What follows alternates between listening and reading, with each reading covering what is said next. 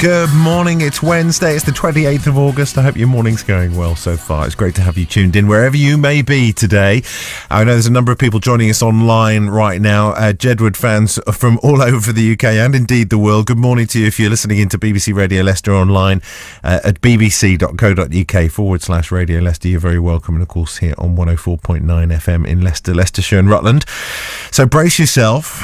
They burst onto our screens in 2009 during the X Factor auditions, instantly dividing the judging panel and the nation to some degree. The identical twins, John and Edward Grimes, were, well, let's say hated by Simon Cowell, but loved by Louis Walsh, who continues to guide their careers today and has described them as two of the hardest working people he knows.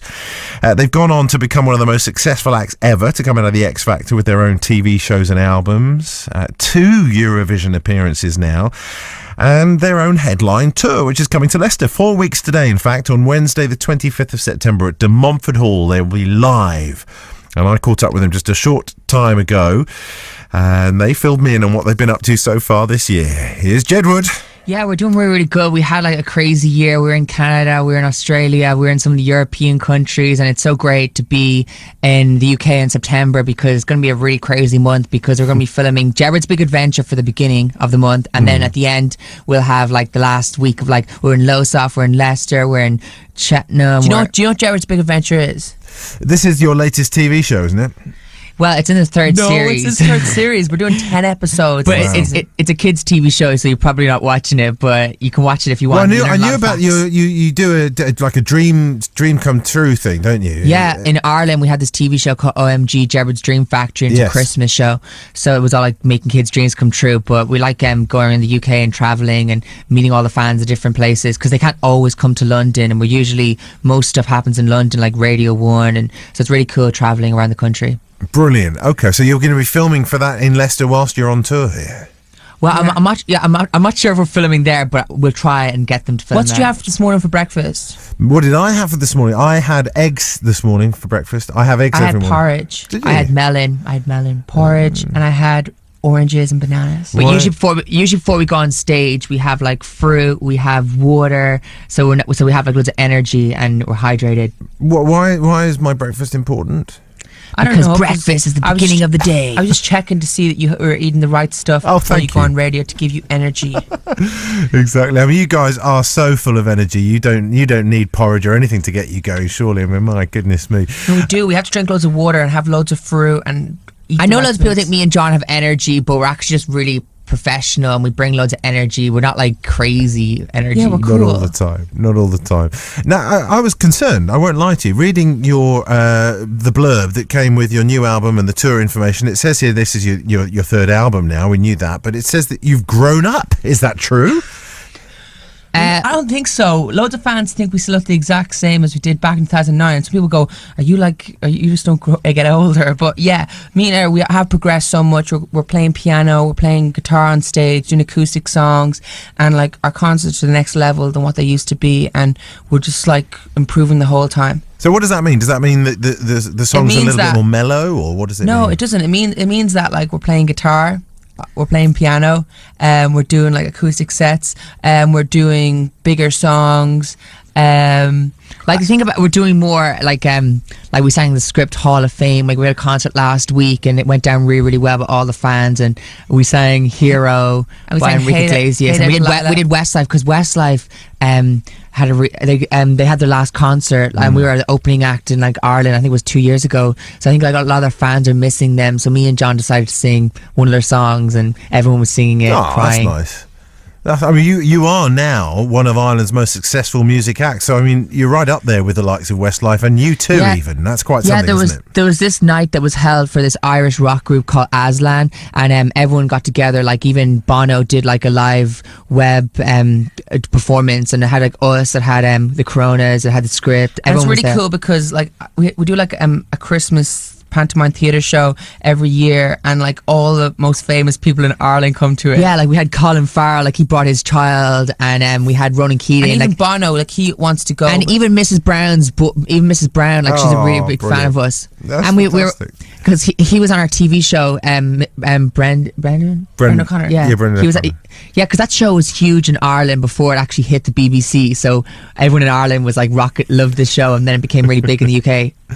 That's brilliant. That is fantastic. I love that Brendan's a fan of yours. I mean, you are instantly recognisable, aren't you, all over the world? And your brand, Jedward, has just grown into this monster now. TV shows, you said, albums, touring.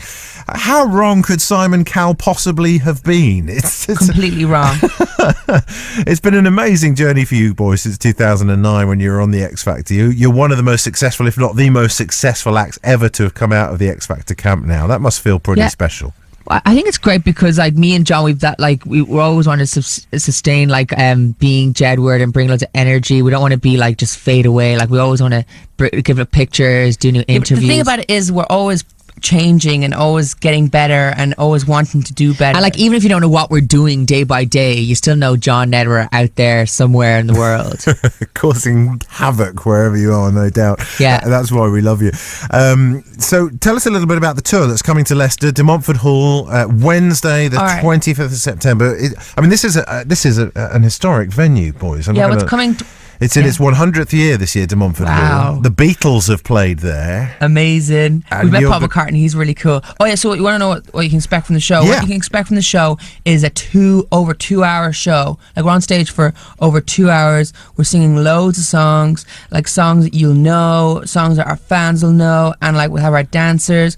We'll have like, it's gonna be really, really great. A lot of interaction with the audience, because usually people create that distance between the audience and you. Like we're gonna really like get everyone involved. I want everyone singing. I want everyone feeling like they're part of the show as well, because I think people who maybe aren't even a Jedward fan should just come down and check it out and just go and then go, wow, I'm a massive Jedward fan now. Do you think we'd be surprised if we just came along just to sort of, okay, I'm going to go and see this show? Yeah, because that's what happens. Like usually parents might come with their children, or they might, or a girl might bring a boyfriend, and at the beginning of the show they're kind of a bit iffy, like, oh, what am I doing, a Jedward concert? And then by the end of it they're singing the lyrics, they're rocking out, and they've been Jedified.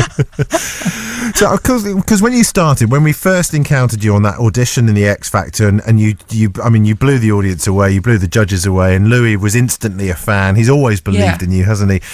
I mean, you must have learnt so much about show business and about performing and about how to work with an audience over these last 4 years. Yeah, I just think me and Era, like, because X Factor was a real good springboard for me and Era. We've done so much tours. Because I feel like loads of people, they go to college and they either go to stage school or they do that type of stuff. We did none of that, so everything the last three and a half years has been like college for us. Like we've learned how to perform, we learned how to do interviews, have like be consistent in like doing what we're doing. Your fans really do love you to bits, and Louis loves you as well. He's always believed in you, hasn't he? Louis Walsh has described you as the hardest working act he's ever managed. How important has he been to you guys in sustaining your career, would you say? Well, I think he was our number one supporter on X Factor, and he's always like been there, and he always like talks highly of us. But like right now, Louis, he's just our friend, like he's not managing us right now. So me and John, we're going to be he's doing his thing and we're doing our thing, so we're going to do other stuff. Okay, I didn't know. So you've moved away from Louis, have you? Yeah, me and Ed, there's like, because Louis is really busy with the X Factor, sure. And right now there's like these massive like labels that all want to sign us for our next album, because we've been working on songs, and like there's just so many people who want to take Jedward to the next level. So what do you think? Maybe a movie? No, like music, everything. Like, because basically me and Aaron have only ever been launched properly in Ireland. Like we still have to launch and then the UK just kind of like, because they like Jedward, just kind of, when there's an Irish article, they'll print our next music and whatever we do next will be on a bigger scale than what it has been. Okay, blimey, I can't wait. So get ready for it. I'm bracing myself already. Let's just talk quickly about Eurovision. Ready for a Jedward explosion. Absolutely. Let's talk quickly about Eurovision, because I mean that was a really exciting experience for you too. Yeah, it was wasn't amazing. 2 years running over in Baku. Our very own Tony Wadsworth from BBC Radio Leicester was out there with Engelbert at the time. We met Engelbert. He was like a really cool guy. Like we met his family, and he always came up to shake our hand, and we always felt like we were meeting someone important.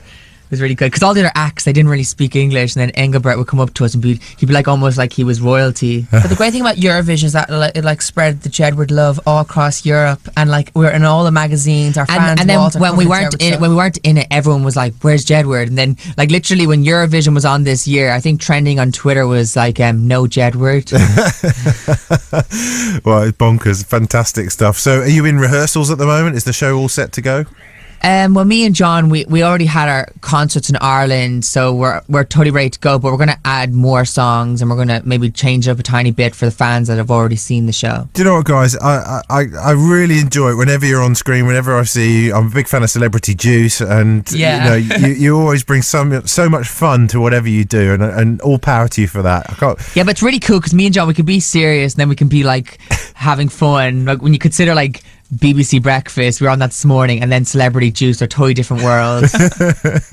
Well, listen, keep it up, because the world needs more fun, and frankly, Jedward will always deliver that, won't they? We will always be doing something cool for everyone to go, whoa, that's pretty cool. Great stuff, guys. Great to talk to you. See you soon. See you. Thanks for having us. Make sure to check our concert on the 25th of September. DeMount Hall, Leicester. See you, Jim. Cheers. Bye, Jim. Bye. Keep rocking your thing. Rocking radio interviews. I had to go and lie down after we had our chat. It was just so much fun. Jerry, good morning to you. Patricia's in Australia listening in, coming to Leicester for the concert. Patricia, safe journey, and see you when you get here. Morning to Juliet as well, and everybody tuned in listening to Jedward there online. Thanks very much for all your tweets. John and Edward, and they're at De Montfort Hall on the 25th of September. If you're up for it, I know you're in for quite a night.